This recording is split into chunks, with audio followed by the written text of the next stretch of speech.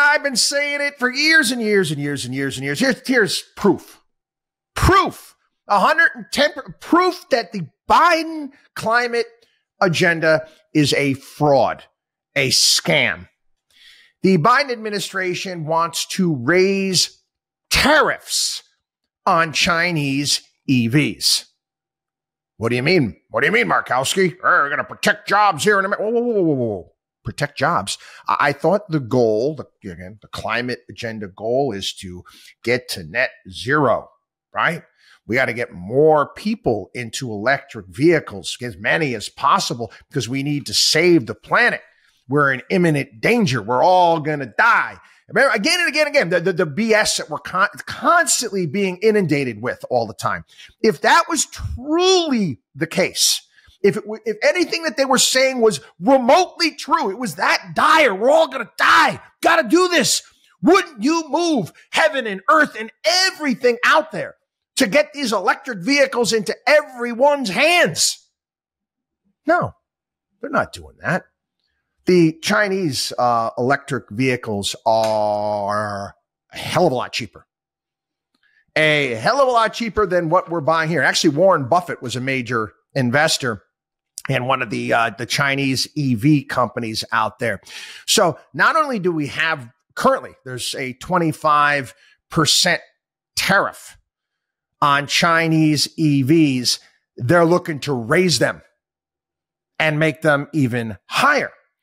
And it's not just that. It also goes along with batteries and a myriad of other things that are coming out of China. So again, I'm going to do my logic here. If you're so concerned, if the problem was that dire, if it was that dangerous, you would be like, got to get these cars in. We're going to do everything and anything that we could. We got to save the planet. No. All this is a scam. It's an industrial policy scam where certain people are going to get handouts and giveaways, and there's going to be protectionist nonsense that takes place. There's no reality based by any stretch of the imagination. And you want to hear, I got a couple of stories to go along with this green stuff that, again, you're not, I thought this was, Babylon Bee stuff, but it's not. It's not. Yep. Guess what? It's, you may be contributing to global warming. That is just your bodily functions. I'm talking breathing, your mere existence, my fellow human beings, could be one of those existential threats to the climate. Again, I'm not making this up. It's scary stuff here. A recent peer-reviewed study out of the UK has determined that exhaled human breath can contain the greenhouse gases methane and nitrous oxide, both of which have a much higher global warming potential than carbon dioxide. But the funny thing is that not everyone out there, this is weird, not everyone out there are climate destroyers.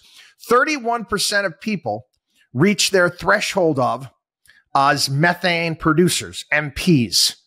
Older people and females were more likely to be MPs, and the scientists have no idea why. And guess what's interesting too? You say, well, it depends on what the food they're. Well, no. No correlation between the levels of human greenhouse gas emissions and diet.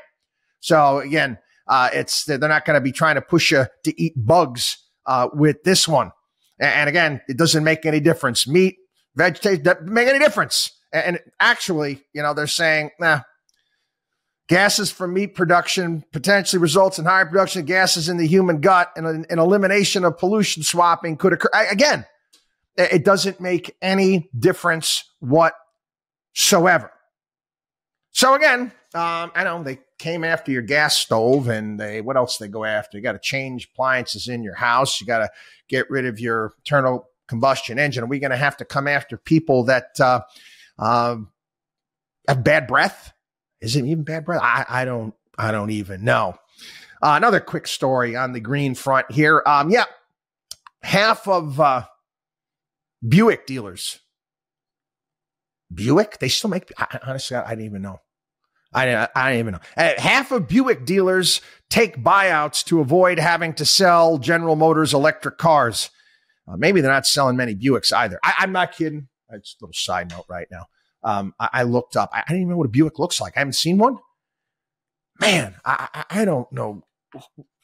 Who are the industrial designers? These things are ugly as all hell, but yeah, looks like they're going away. The dealers are taking a buyout. Bye-bye, Buick and Oldsmobile and all these other cars. Anyway, WatchDog on wallstreet.com.